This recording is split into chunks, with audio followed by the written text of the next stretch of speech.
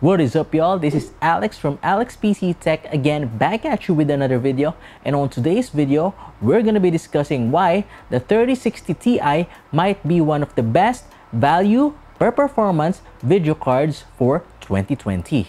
So, with 4 days before the said release of the 3060 Ti on the market, I am really evaluating and thinking that this might be one of the best value per performance video cards that are released for 2020. But before we delve into that, let's first look at the specifications that are leaked on this website. By the way, I'll be putting all the links of all my references for this video down on the description of this video. So, without further ado, here are the specifications. The launch date is at December 2nd, 2020 with a price of $400 US.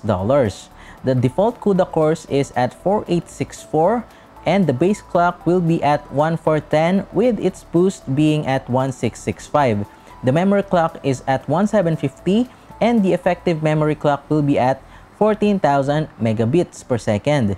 The memory size is at 8 GB with the memory type of GDDR6 using a bus width of 256-bit at a bandwidth of 448 gigabits per second.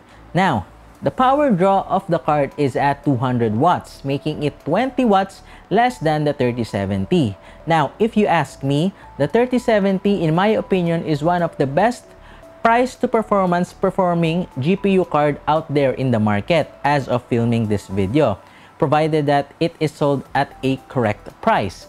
Now, with this card being only 25% less than the 3070, the tests show that this card also performs at around 10 to 15% less in terms of performance. Now, 10 to 15 or let's say 15% less in performance compared to 25% increase in price of the 3070 means that this can really go head to head with that in terms of the low to mid-end builds. I will really lean towards the 3060 Ti as the performance will only be at around 10 to 15% less with the price of it having $100 less. Okay, so that really counts as much if you are building a budgeted CPU.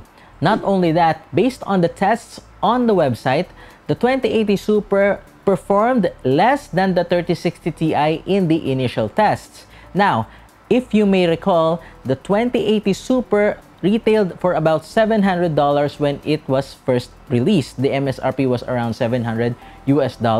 So having a $400 that can trump the performance of a 20 Super is really a good time for us now, gamers, especially enthusiasts right now, as building a card with that performance really shouts value for what your money can give you.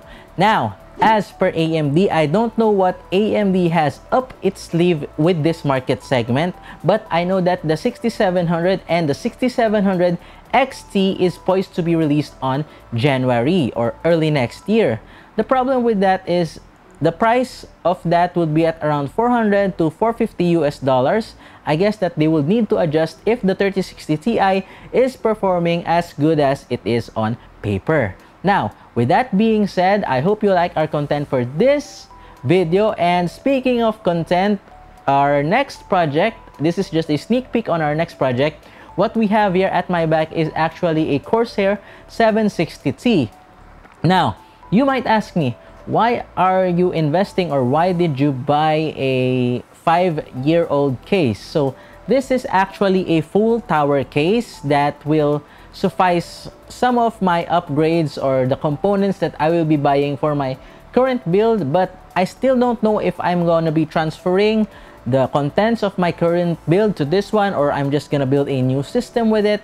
And if I'm gonna do, of course, I want to do water cooling with it, as that is the purpose why I bought a larger case. I'm also thinking it to have like a theme or a tribute, but I'm not really still sure because the drive bays are old, there is no PSU shroud. I think I'm gonna be modding the case first before planning a build on this case, but certainly stay tuned for more updates on that project. That is it for this video. I hope you subscribe to our channel if you like this content of ours, and see you on the next video.